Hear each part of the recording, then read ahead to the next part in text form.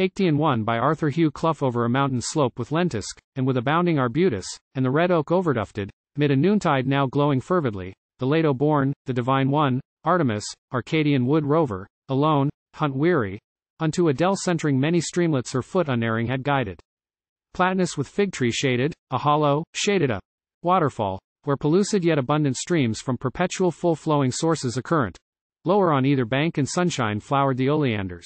Plenteous under a rock-green herbage here to the margin grew with white poplars overcrowning.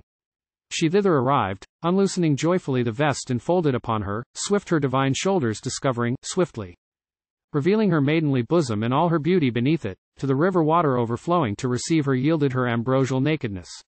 But with an instant conscious, with the instant the immortal terrific anger flew to the guilty doer, that moment, where amid amply concealing plain leaves he the opportunity pursued, long vainly, possessed, unwise.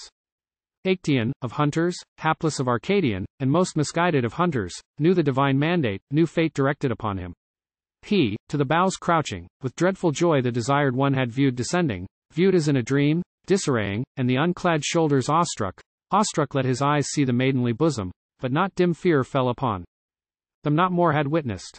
Not, therefore, less the forest through ranging, their master ceasing thenceforth to remember, with the instant together came trooping, as to devour him, his dogs from the ambush. Transformed suddenly before them, he fled, an antlered stag wild with terror to the mountain. She, the liquid stream in, her limbs carelessly reclining, the flowing waters collected grateful about her.